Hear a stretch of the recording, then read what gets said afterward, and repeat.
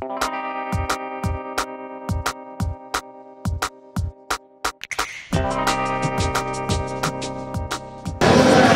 as I play this in solo for you.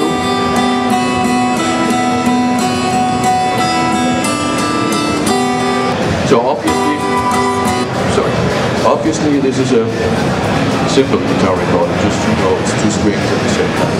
One finger is moving up here, making kind of melody, the other string, maybe it's an open string, I don't know, it's playing 1 note. So I have 2 notes all the time, 2 notes sounding together. Sometimes this one is sustaining a little bit, because here it changed from one string to the other, so this is sustaining, so it's technically it's a 3-voice polyphony there.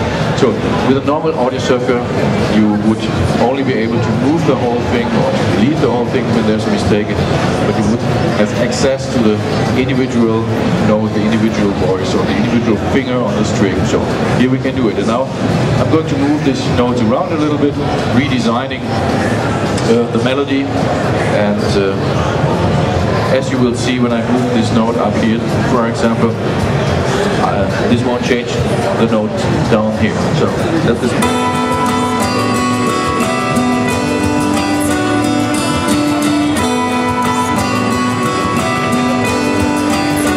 Let's play this in solo.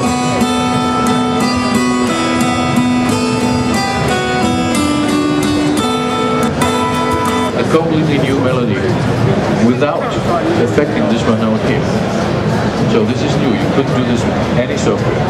You can do this with MIDI, but this is not MIDI. This is a simple acoustic stereo recording. It normally shows up like this. Melodyne comes out like this.